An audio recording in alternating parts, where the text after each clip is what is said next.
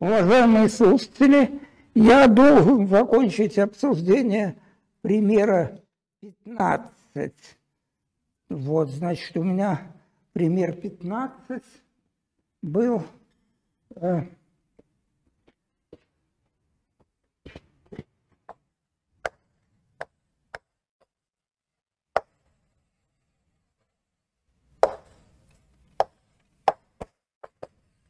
Значит, ситуация такая. Мы имеем множество n под множеством натуральных чисел.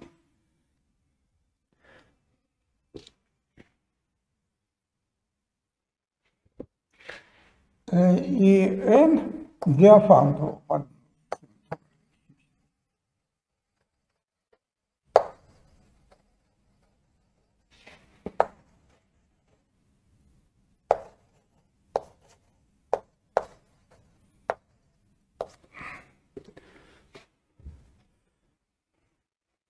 Дальше, в силу доказанного, в силу леммы 5, существует такое натуральное число n малое из n, полином p от x, от многих переменных, от n переменных,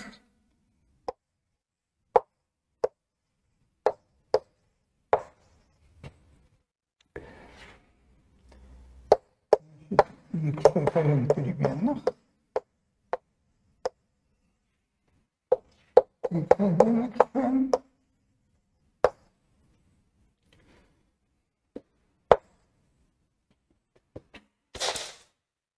для которых n есть множество положительных значений этого полинома. Это было доказано.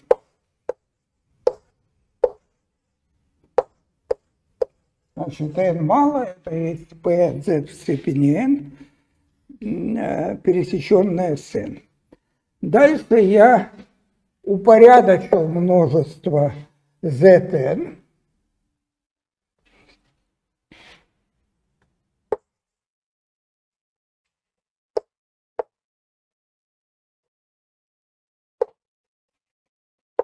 Ну, я уже описал, как это можно сделать. Это перечислимое эффективное множество. Это можно сделать по-разному, но я некоторым образом это сделал. Так что Zn, я хочу Zn, все элементы Zn выписать в виде последовательности, которую я обозначал альфа k, где k пробегает n. То есть я хочу его сделать, так сказать, одномерным. И здесь эти элементы альфа k не превосходят альфа k плюс 1.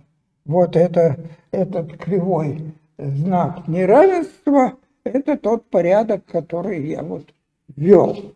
Это можно сделать по-разному. Я просто для порядка, так сказать, описал один из способов, но это многими способами можно сделать. Это счетное множество, его можно переписать. И тогда p от zn, ну, будет вот состоять из элементов p от альфа k.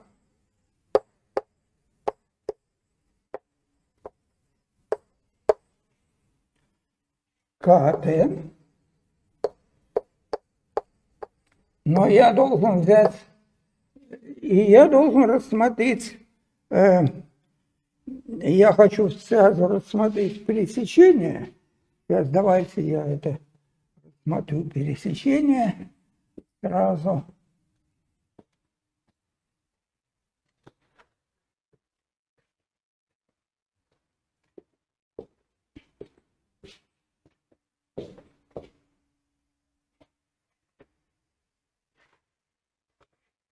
Это будет пересечение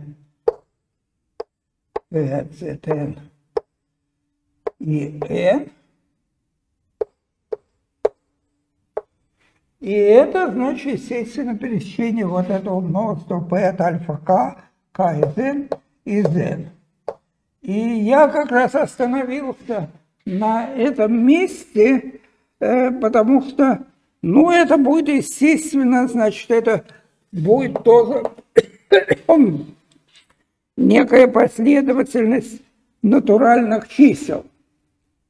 Проблема, однако, в том, что эта последовательность положительных значений может быть бесконечной, может быть конечной, не пустой, а может быть просто пустой. Полином может не иметь положительных значений. Ну, таких, возьмите полином от одной переменной минус х квадрат, ну, он не будет иметь положительных значений, когда х положительное число. У меня возникла, так сказать, некая трудность в прошлый раз, ну, такая трудность в кавычках с обозначениями, которые все это учитывают, но, значит, это легко преодолимо.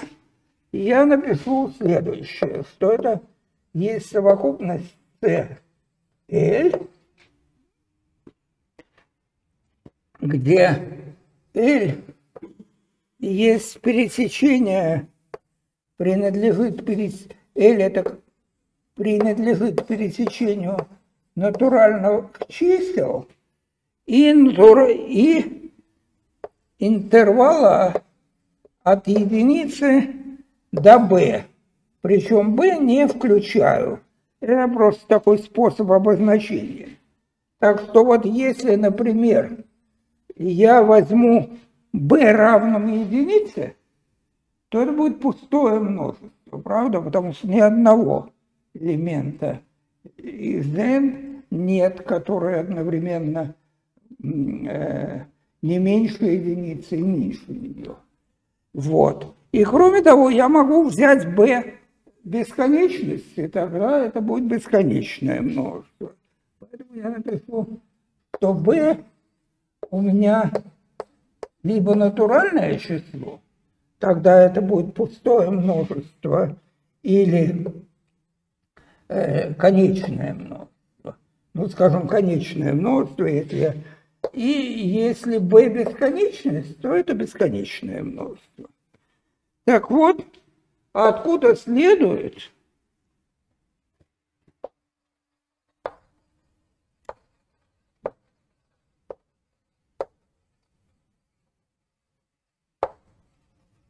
ну, опять нужно написать «следует» в кавычках, потому что я в этом введении ничего не доказываю, я, так сказать, не дал определение алгоритма, но интуитивно отсюда ясно, что множество n малое перечислимо.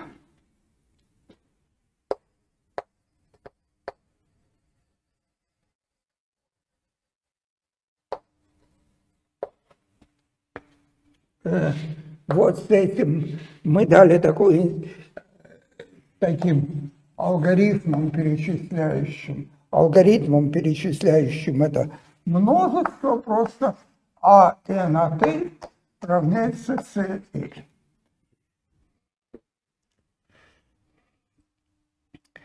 И более того, это множество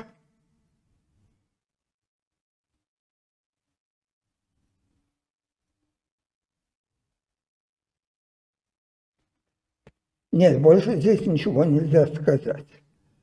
Это при L. Ну вот, удовлетворяющему этого условия. При L из n и пересечение интервала 1b. В частности, это может быть пустое множество. То есть мы тем самым Значит, тем самым мы интуитивно доказываем, что всякое диофантовое множество перечислимо. И потому, так сказать, сейчас я буду говорить, ну не сейчас, а вот вскоре я буду говорить о формальном определении перечислимого множества. Так вот, одно из этих формальных определений может состоять в том, что это просто перечислимые множества, суть множества положительных значений полиномов с целыми коэффициентами. И моя задача в этом параграфе доказать, что это определение перечислимых множеств было дано несколько в 30-е годы, 30-е, 40-е годы прошлого века, и все они оказались эквивалентными, и моя задача будет доказать, что это определение эквивалентно всем определениям, которые там. Замечу сразу, что эти определения, это не самое удобное, никто еще, по-видимому, не воспользовался этим определением для того, чтобы построить компьютерный язык, программу по этому определению, потому что, по-видимому, вычислять положительные значения полинома не проще, чем программировать на одном из языков программирования. Я этого не знаю, я никогда не программировал. Как я рассказывал в прошлый раз, давал зачет, но это скорее можно назвать шуткой. Теперь замечание 11. Это пока вот все на этом интуитивном уровне. Состоит в том, что не пустое разрешимое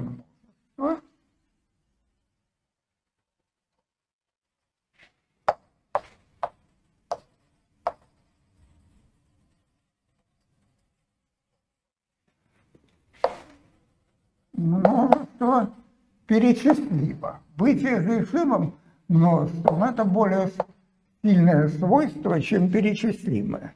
Например, вот это не всякое разрешимое множество перечислимо, но я должен дать алгоритм n перечисляющий.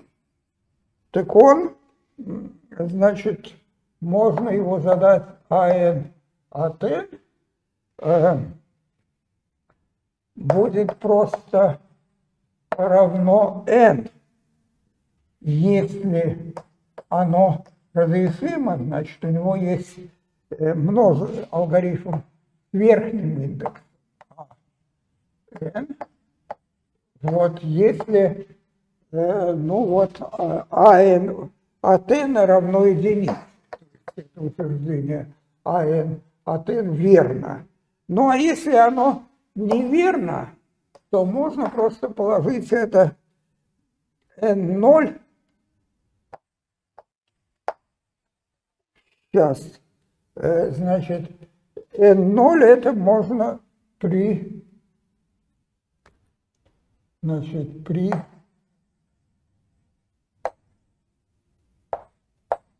от n равно единице, а если это утверждение неверно, то это значит при от n равно нулю. А по определению разрешимости, вот утверждение n от n, оно, так сказать, мы алгоритмически проверяемо. Где n0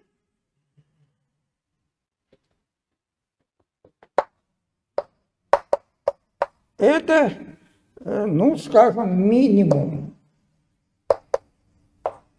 тех элементов в этом множестве.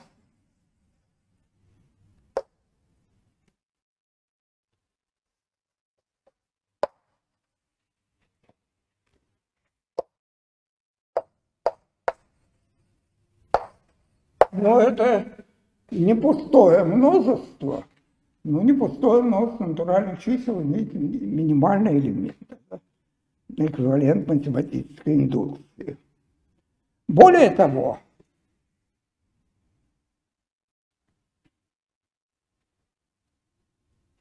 значит, если множество разрешимо, то его дополнение тоже разрешимо. Более того, тоже перечислимо. Множество дополнения n минус n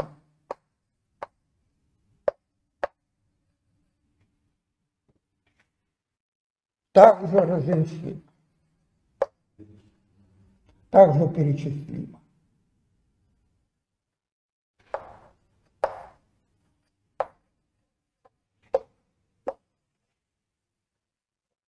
Ну и алгоритм, значит, соответствующий АН верхний, будет просто единица минус АН от n. А вверху n минус n, это по определению будет единица минус А от n. Но здесь я предполагаю неявно перечислимо и также разрешимо, я должен был сказать, извините.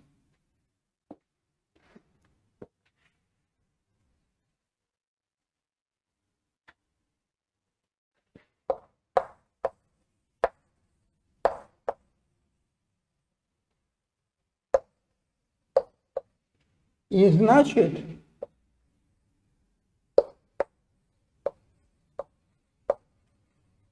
перечислимо, но здесь только нужно одно условие. Перечислимо, ну, значит, мы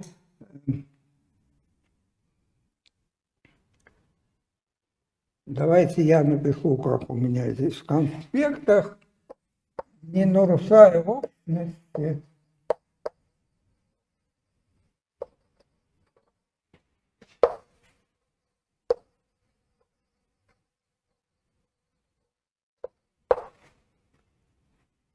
Мы предположили,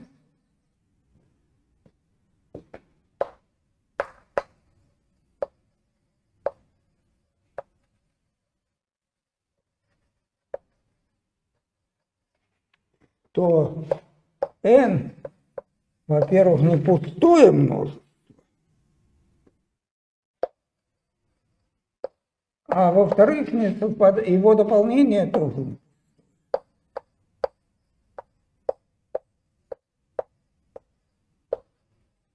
Ну, если n пустое множество, то мы сказали по определению, что оно перечислимо.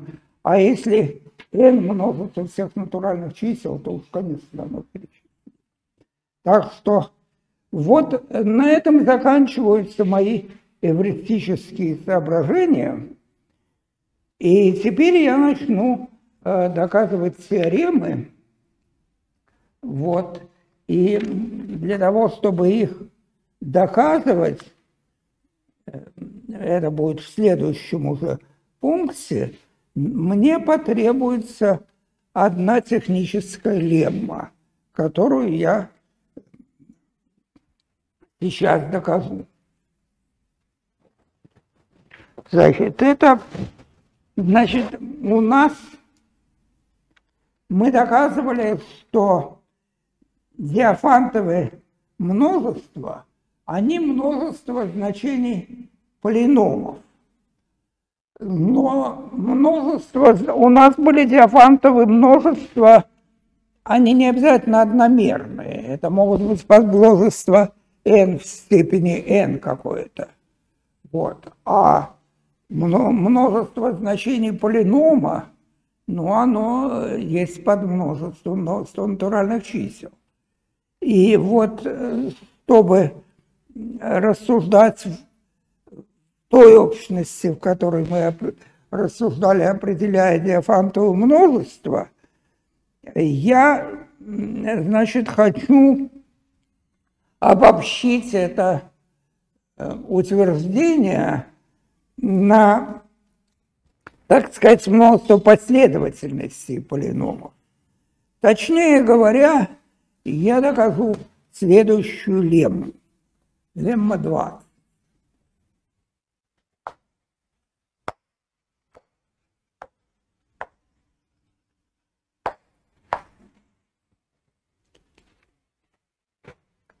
И, значит, ее проще просто сформулировать словами. Не пустые диофантовые множества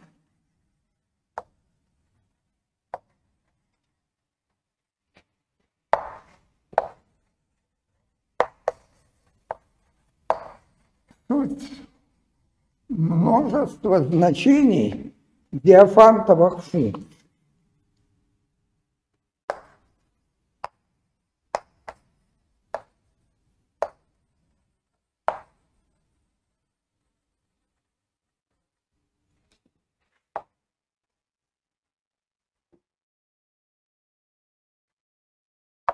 То есть множество диофантовых множеств совпадает с множеством значений, принимающих всевозможными диофантовыми функциями.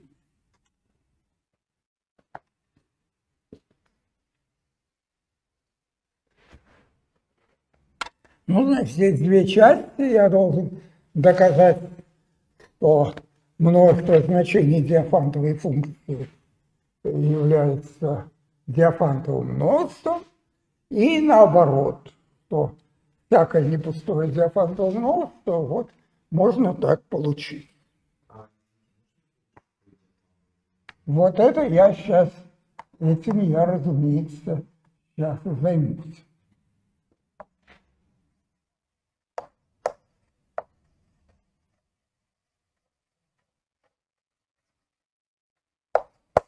Ну, по определению диофантового множества, диофантовая функция – это есть график, это есть функция, график которой является диофантовым предикатом.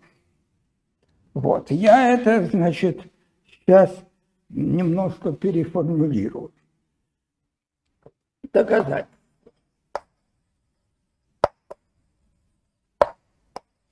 Ну, график функции – это множество пар значений элемента А и f от А. Вот. Значит, пусть и в отличие от полинома, эта диофантовая функция, ну, она принимает значение в какой-то последовательности натуральных чисел. Итак, вот я сначала докажу, что что множество значений диофантовой функции какой-либо есть диофантовое множество. По определению не пустое, потому что у меня функции принимают какие-то значения. Значит, пусть f, и эта функция из n L в m, как всегда, значит, L и m натуральные числа.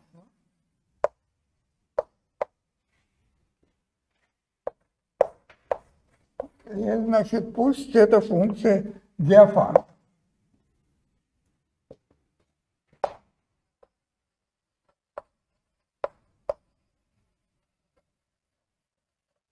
То есть, я напомню определение.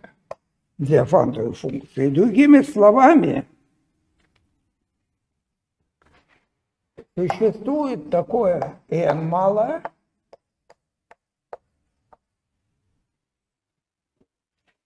и такой полином p из z, x, y, u,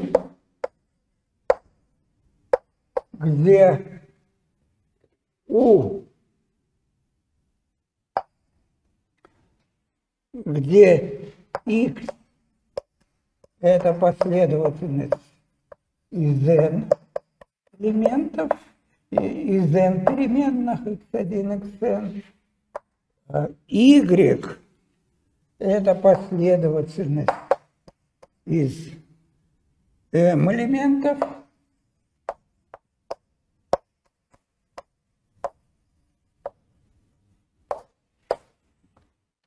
и u это снова последовательность из n элементов.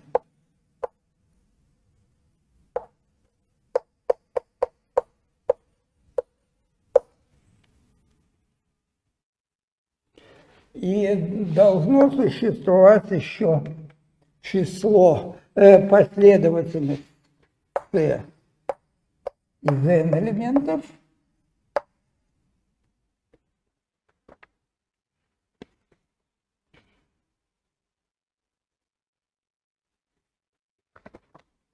такие, то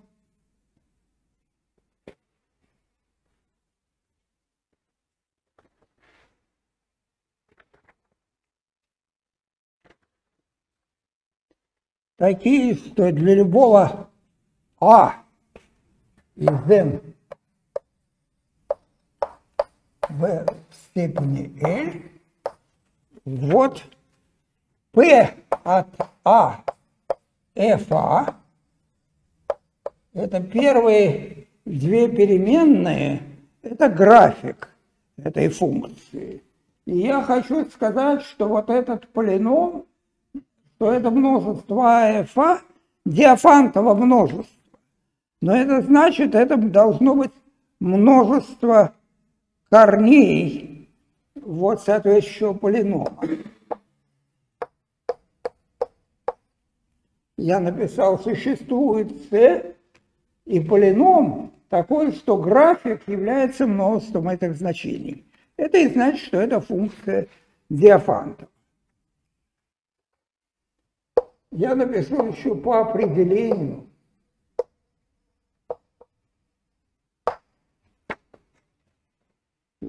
По определению диофантовой функции.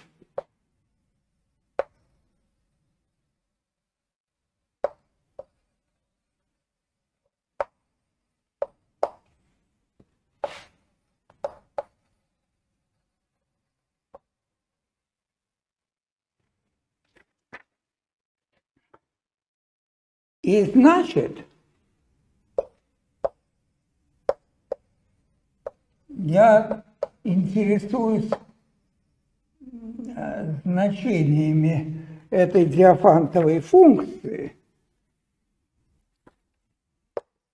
Просто эту формулу можно переписать так, что f от n в степени L, ну, это должно быть некое подмножество в n в степени m.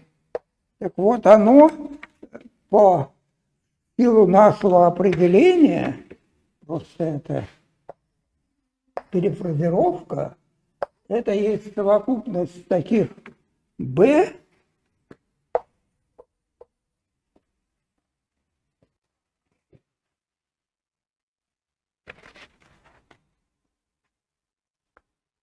значит, первая переменная у меня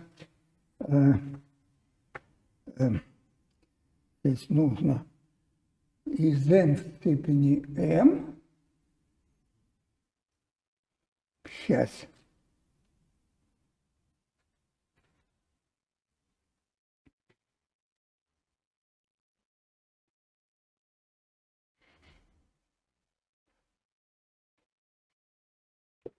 полином p из x в степени n, вот что-то у меня опять здесь с этими переменными не в порядке. Значит, у меня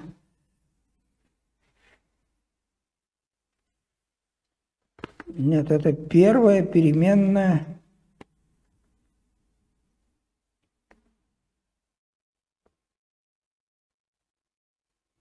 Первая переменная должна быть L.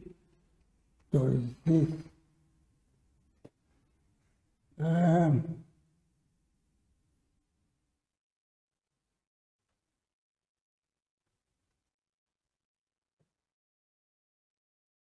нет, у этого полинома первая переменная L.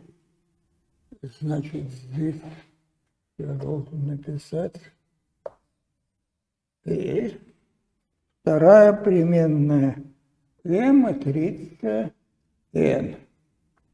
Значит, f от NL, значит, будет B должно быть в образе. Значит, B должно иметь N компонент. P из Z, U из Z, Y, U. Сейчас, нет, это к P не имеет отношения. Секундочку.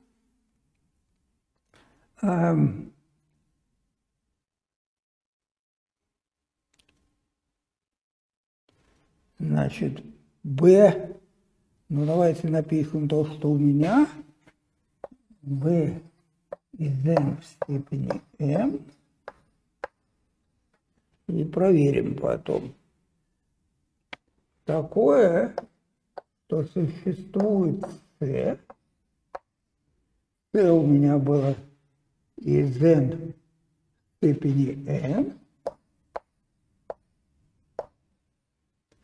И кроме того, существует A из n в степени L.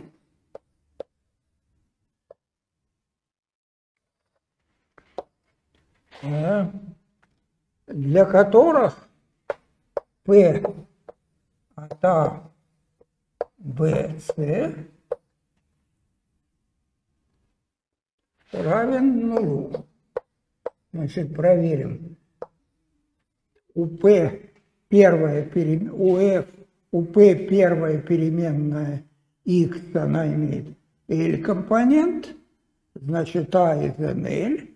Вторая переменная имеет m компонент, значит, b из n в степени m, и c из n в степени n. Значит, вот то, что я вот нетрудно видеть, просто нужно подумать над тем, что здесь написано, то вот я сейчас переписал просто вот это вот самое выражение. Но, это множество описанное, но оно по определению Диофантового множества. Оно есть множество корней некоторого полинома. Значит, что такое Диофантово множество? Это нужно взять полином от двух выражений, от двух последовательностей, от первой и второй. Первый это А и Б, и третий параметр, и вот если для этого, в общем, это, так сказать, множество корней полинома с некоторым параметром. Вот.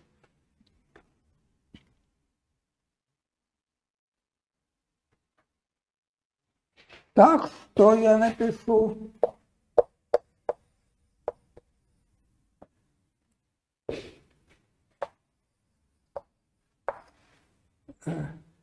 F от NL Диофантово множество.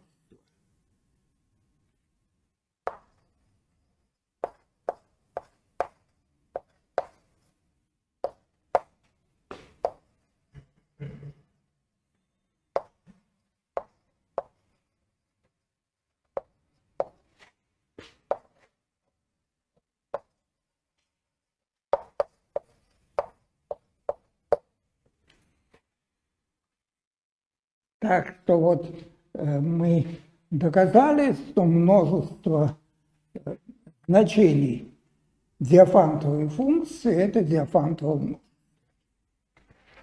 То не очень удивительно, так уж терминология была подобрана. Теперь я, значит, должен доказать обратное утверждение. Оно не намного сложнее. В общем, эта лемма на самом деле является в некотором смысле тавтологией. Это я просто доказываю, что мои определения, они, так сказать, корректны. Начинается лемма 20 в этом параграфе, я снова буду доказывать теорему. Так что мои эвристические рассуждения закончились. Я буду доказывать теперь обратное утверждение. Обратно.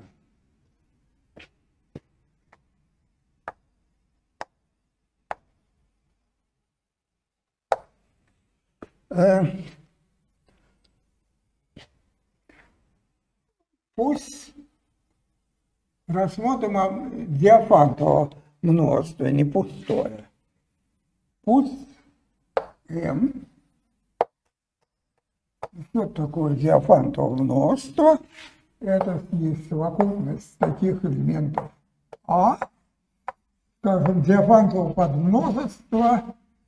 Всякое диофантовое подмножество есть подмножество n в степени L для какого-нибудь L. И оно для него должен быть полином. Тут такой, что существует x от какого-то количества переменных из n в степени n,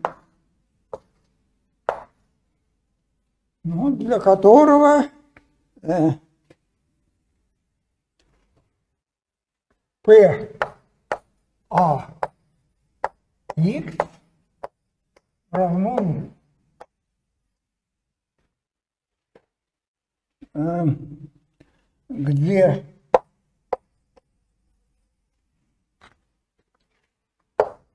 p от v это полином целыми рациональными z от v, и у v соответствующие последовательности переменных. И переменных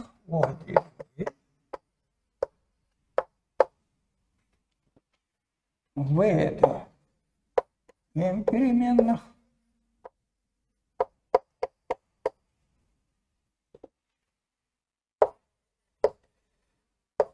и ln принадлежит.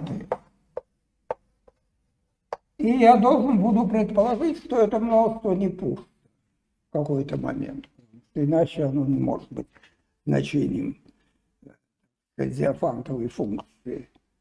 Здесь я снова, такая трудность, как я говорил, состоит в том, что я должен вытягивать эти самые z в степени в какой-то степени или n в какой-то степени последовательно. Упорядочить n в степени мне нужно, упорядочить здесь будет n в степени L. Я просто скажу, что упорядочить здесь вообще нет никаких трудностей, и есть стандартный порядок. n в степени L, если я упорядочу, то тем самым я упорядочу множество m,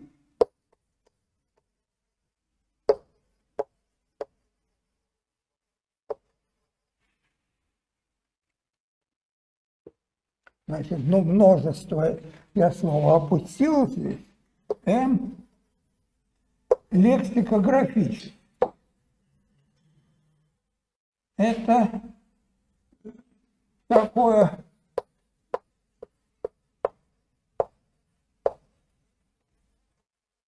лексикографически, это значит по алфавиту. Как вы упорядочите в словаре конечные множества? Ну, сначала, значит, с буквы А берутся все, потом с буквы А пишут, следующие идут слова, где вторая буква тоже А. Ну, таких слов, конечно, мало, но вот. И потом следующие, ну, вот третья буква А и так далее. Потом после А идет Б и так далее. В общем, я думаю, что это ясно. Значит, у меня первым словом здесь будет слово 1, 1, 1 и так далее. До бесконечности, до L у меня здесь n в степени L. Бесконечное множество, конечно, невозможно упорядочить лексикографически, их несчетное число. Их можно упорядочить, ну, как это делают в элементарном анализе, ну, порядок можно на вещественной прямой ввести. Но для этого нужно воспользоваться рациональными числами. Ну, в общем, это некая наука. И рациональные числа можно упорядочить, но там есть различные порядки. Я уже об этом говорил. Это некая теория. В общем, это не моя тема. Значит, я думаю, что я объяснил, что значит лексикографический. В любом случае, мне все равно, как это упорядочено. Вот. Но вот, значит, я это сделал. И... О!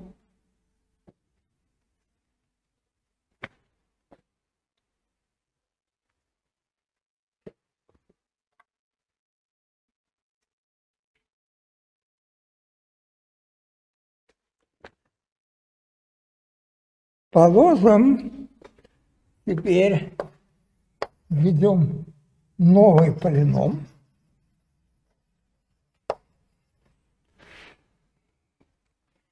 То, что я сейчас делаю, я слегка перефразируя терминологию Юрия Владимировича Моисеевича, называю вот эту процедуру, вот я буду некоторые искусственные полиномы вводить.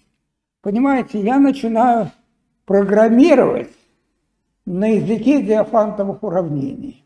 Я называю эту процедуру диофантовым кодированием. Моисеевич называет диофантовым кодированием.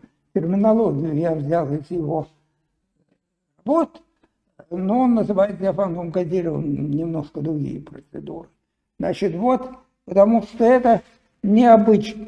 Ну, на языке полиномов, в общем, в реальности никто не программирует. Я не знаю, но может быть, если бы я начал изучать программирование, то вот для начала я бы стал программировать на языке диофантовых уравнений. Для меня диофантовые уравнения – это гораздо более простой язык, чем какой-либо, чем какой-нибудь алгол, это был старый, или какой-нибудь язык программирования. Но для людей, программистов, боюсь, что это не так. Вот. И они, разумеется, если бы мы стали конкурировать, то они написали бы программы, и соответствующую программу быстрее, она бы лучше работала. В общем, это, вот. Это чисто. Так вот, положим Q от UX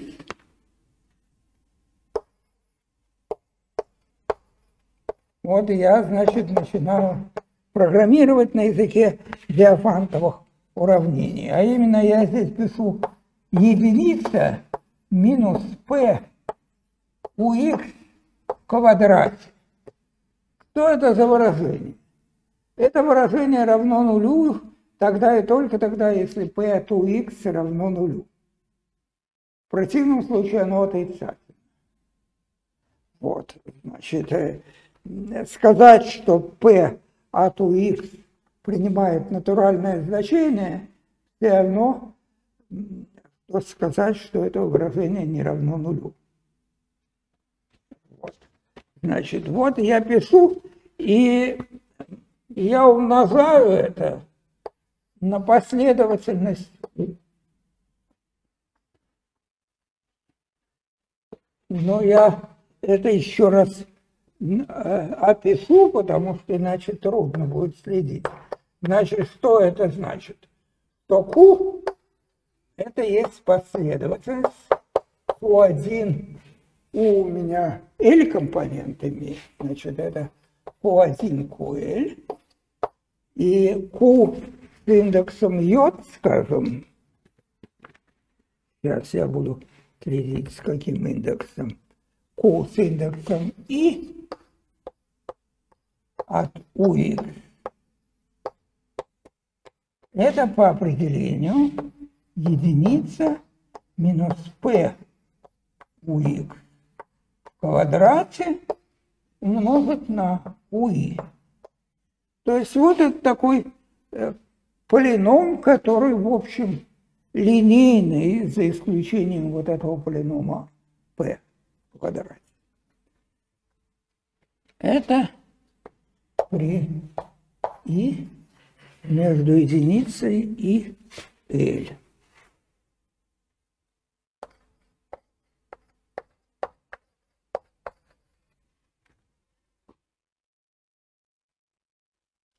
Теперь я хочу определить, я хочу найти диофантовую функцию, которая, значениями которой является мое перечислимое множество.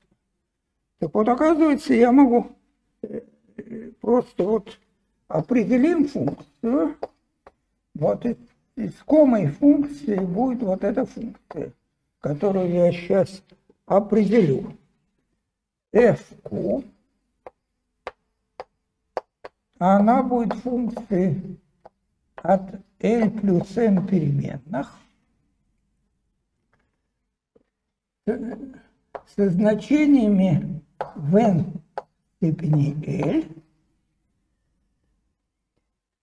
и задается она следующим образом. fq от АБ, вот его нужно задать так. Это просто Q от АБ.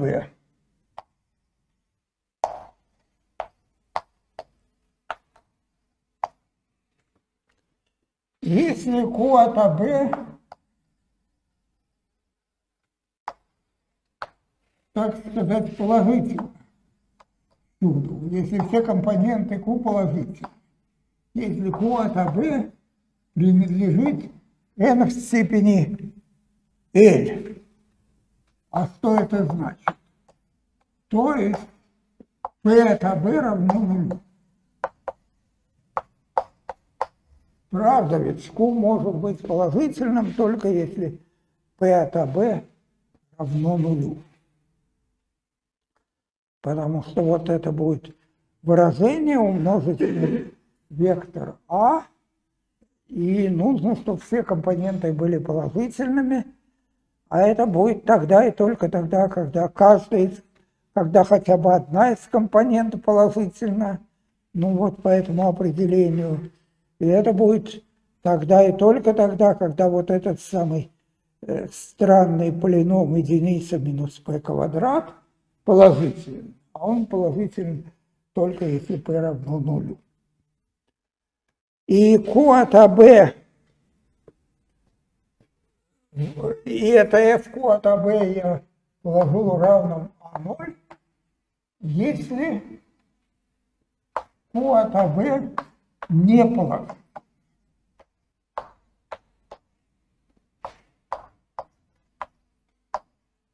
есть, если это бы не равно,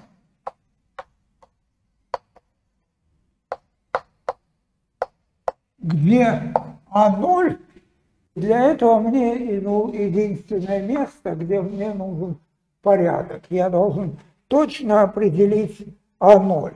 Так вот, я возьму А0 минимум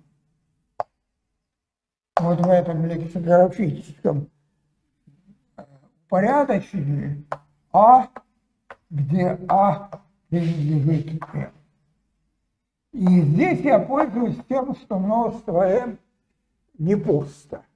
Я бы мог сказать, что я возьму какой-нибудь элемент из m, но это не совсем точно, потому что какой-нибудь, ну вот это я должен все делать алгоритмически.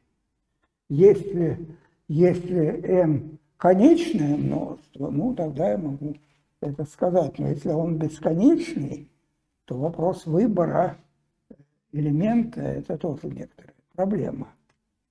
Одна из основных вот в этой теории. Значит, вот, теперь я должен доказать первое, что f, что это функция Диофантова, а во-вторых, что эта функция делает то, что нужно, то есть что она перечисляет мое множество. Ну, давайте это сделаем. Это не очень сложно.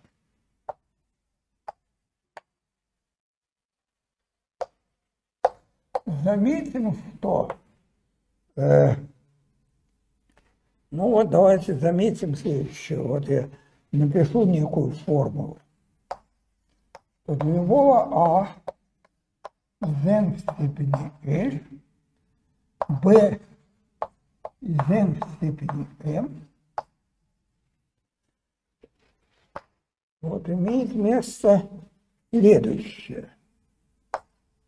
Во-первых, f от АБ, я буду писать некие эквивалентности.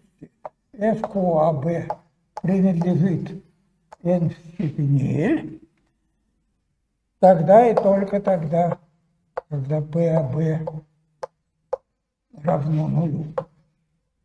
Мы это написали. Но мне важно вот это перечислить. Во-вторых, то самое утверждение FQAB принадлежит n в степени L. Это эквивалентно тому, что f по АБ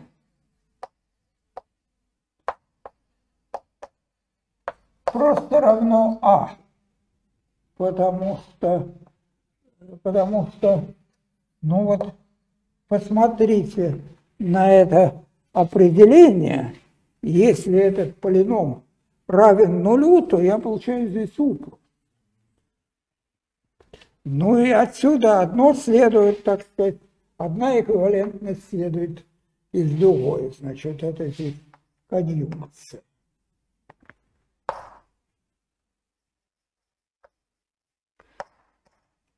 Наконец, в-третьих, это эквивалентно тому,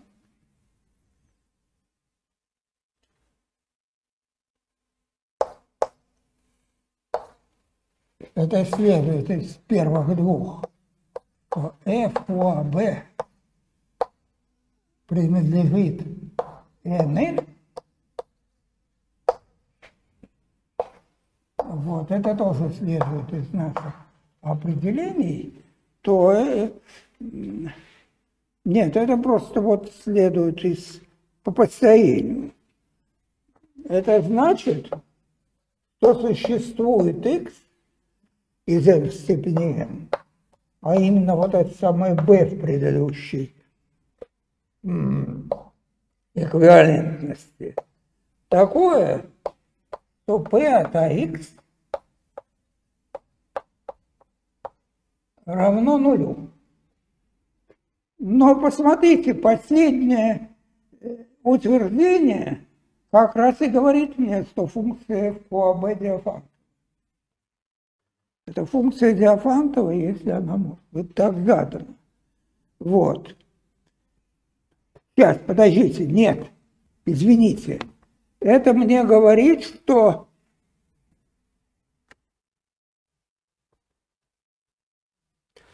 нет, это мне говорит, что образ этой функции является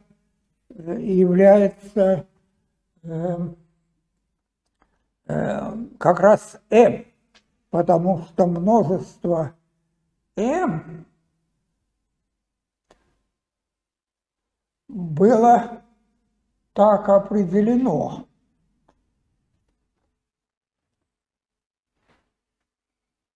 Значит, и потому FQ от n в степени FQ у меня здесь было n в степени L плюс m в NL,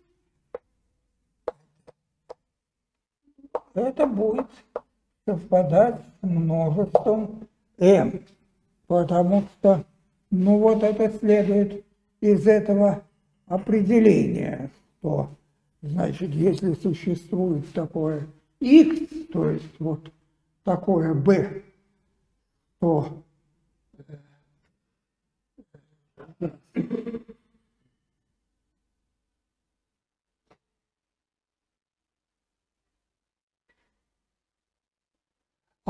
где-то у меня вот написано определение множества m.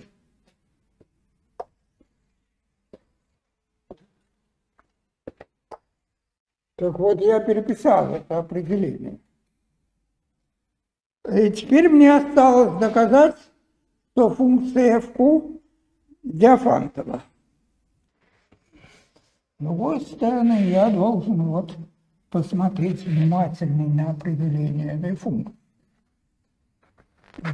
В том, что она Диофантова. Вот давайте, чтобы узнать, доказать, что функция Диофантова, нужно проверить, когда выполняется вот такое равенство. P равняется FQAB. Так вот, это эквивалентно тому, я должен смотреть на определение функции. Здесь снова я прибегну к некому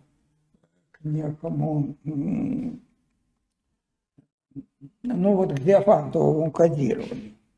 Так вот, легко видеть, что это эквивалентно следующему. C равно A, и существует Z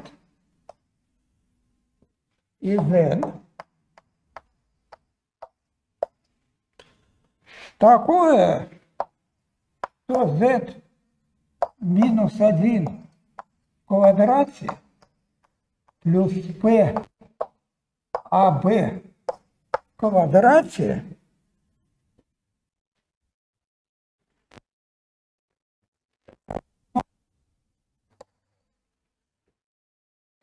значит, это одно из условий.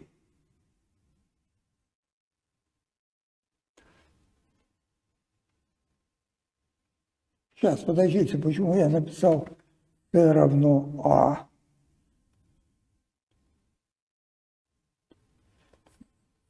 P равно FQ. Вот это одно из условий. Что это условие означает? Это условие означает, что P от АБ равно нулю. Потому что,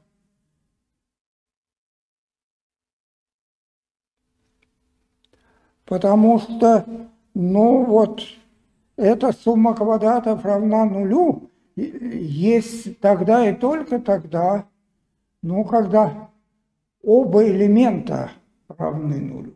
Z равен единице, существует Z, я могу и любой другой Z взять. Нет, Z начиная с 2 я должен взять. А, нет, z равно единице, да, я должен, нет, извините.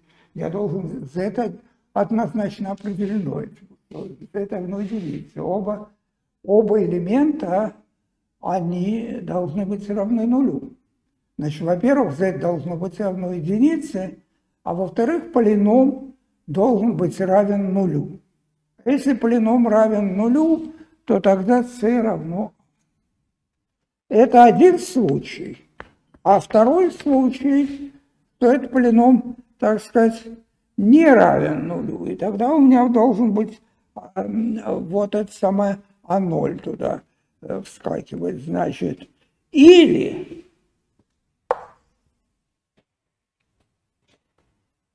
c равно А0, и тогда я должен вот на языке диофантовых уравнений записать, что p не равно нулю. Но это значит, что существует z и z такое, что это по-разному можно было бы написать. Что, нет, лучше всего это написать так. Что z минус p АВ в квадрате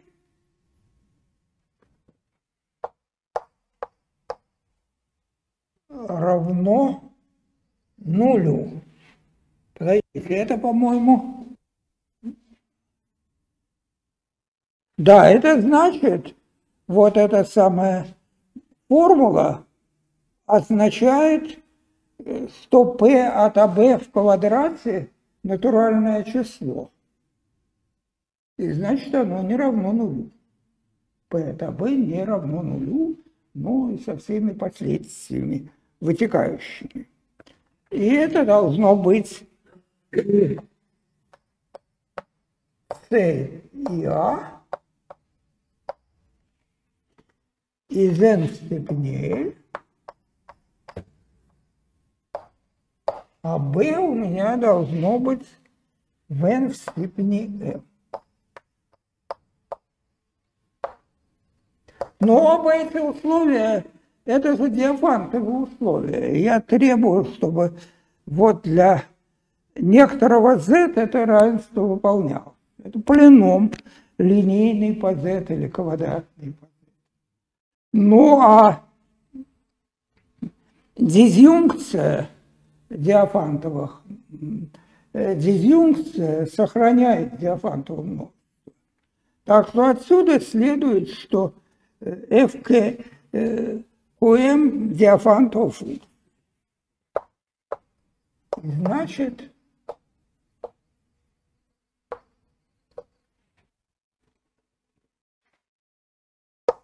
ФУ диофантов функции.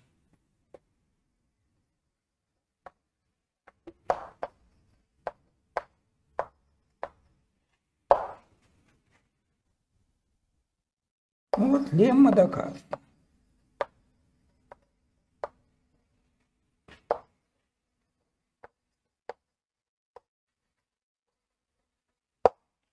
Ну, теперь я перехожу вот к диофантовости перечислимости.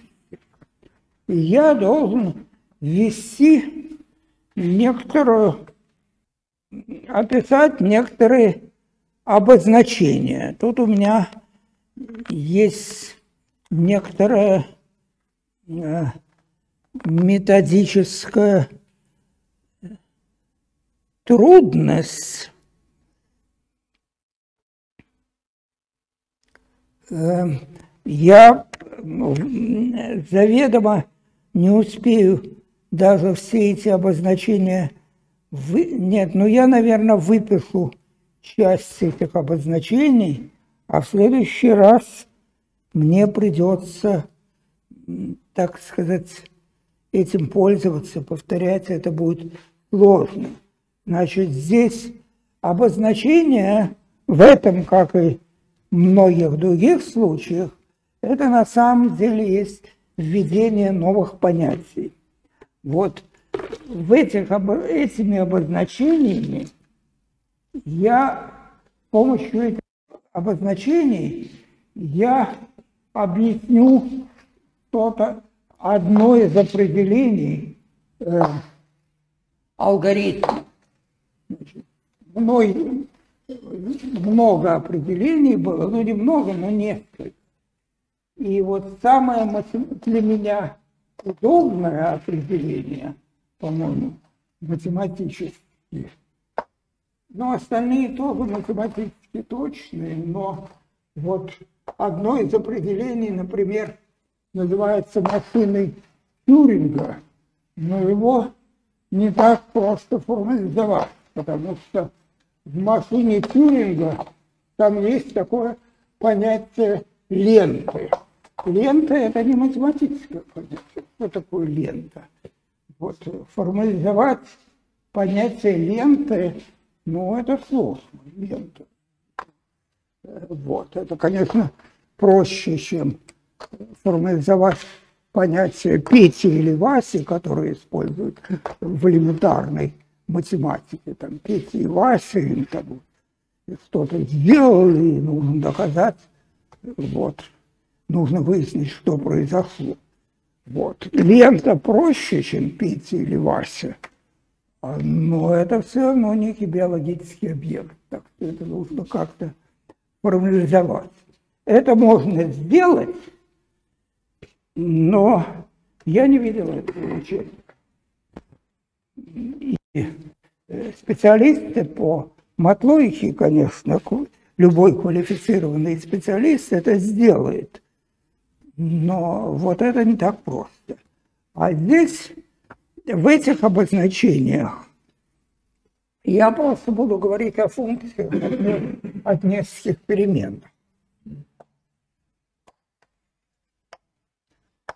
Я бы сказал, что понятие машины Тьюринга, оно ближе к языкам программирования. Вот.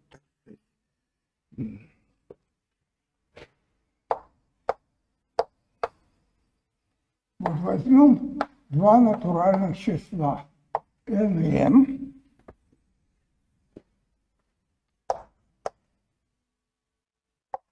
И для этих n и m рассмотрим множество всевозможных функций из n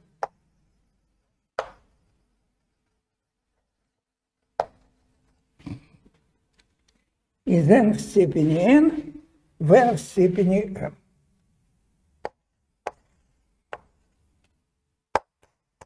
Ну, это, так сказать, это хорошее множество, даже на языке теории множеств, но оно несчетное. Это множество мощности континуума. Всевозможные функции из n в степени n в n в степени r.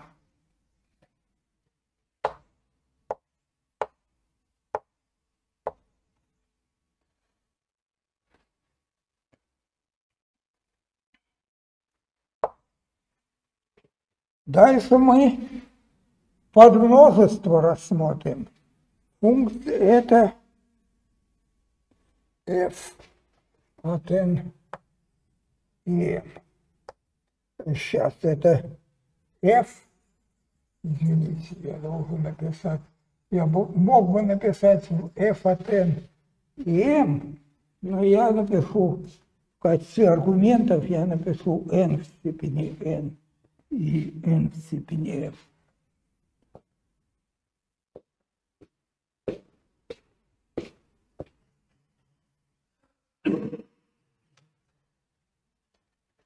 Это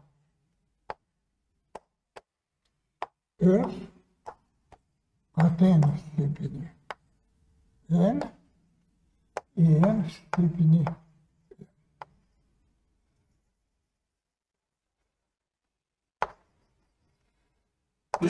Мне важно еще иметь обозначение для частного случая. Ну, вот это не совсем частный случай, а я вот просто напишу f1.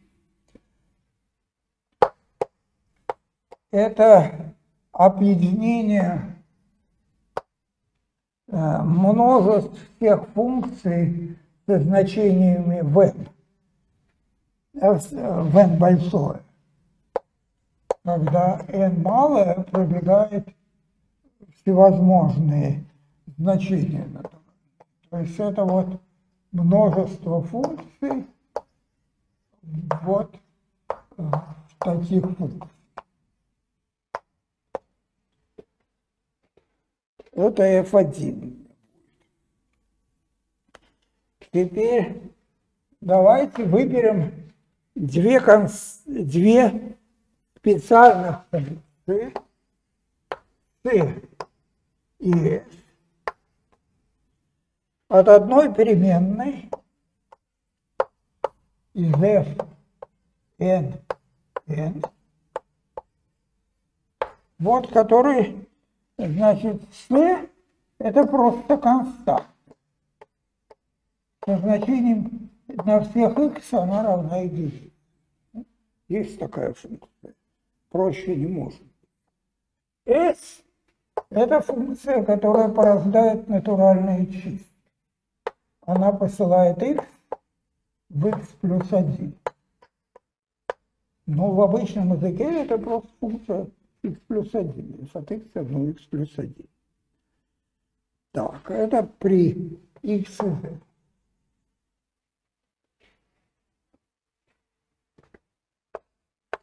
Вот эти рекурсивные функции, которые я сейчас попытаюсь определить, они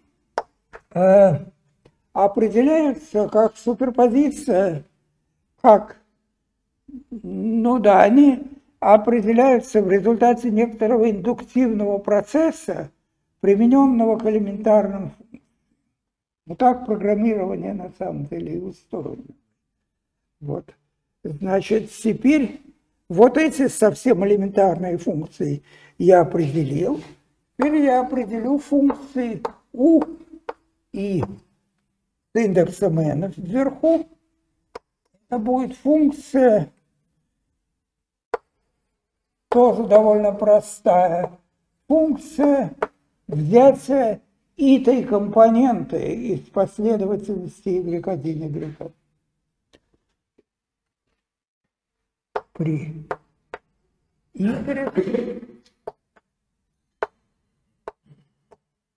равным y1, yn. Так вот, такая элементарная функция, которая может выбрать одну компоненту. Значит, y здесь n, и. Ну и, конечно, натуральные числа. И, разумеется, не превосходят это. Теперь давайте обозначим через и большое. Вот множество набор этих функций, набор вот этих функций и еще функцию s, которая у нас была в первом параграфе и которая кодирует всевозможные последовательности. Она, так сказать, вот важная функция, которую я должен зафиксировать. Это все функции, между прочим, Диофантовы.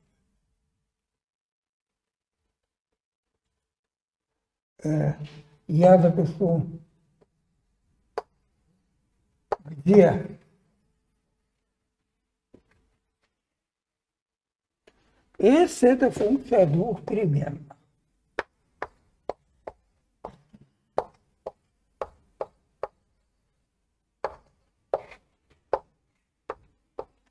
Ну и отошлю параграфу 1. Или предложение 1. Предложение 1 описывает свойства функции S, которые, конечно, мы должны будем использовать. Так, как у меня со временем. Вы знаете, что я сегодня на этом остановлюсь. Я не буду еще каких-то 2-3 минуты использовать, потому что теперь из множества этих элементарных функций я, не очень простой индукцией построю вот множество всех рекурсивных функций. И вот я сейчас уже это анонсирую, но я это повторю, что есть такой тезис Чорча, а Чорч это по-английски просто означает это самое церковь. Вот. Чорч, Алонсо Чорч – это знаменитый английский логик. Вот один из самых знаменитых. И вот его тезис состоит в том, что все вычислимые функции рекурсивны. То, что всякая рекурсивная функция вычислима, это очевидно из определения. И этот тезис, он подтверждается тем, что попытки дать другие определения рекурсивных функций, вычислимых функций, все они корректные, они оказались эквивалентным этим.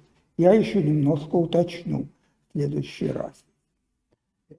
До свидания, уважаемые слушатели.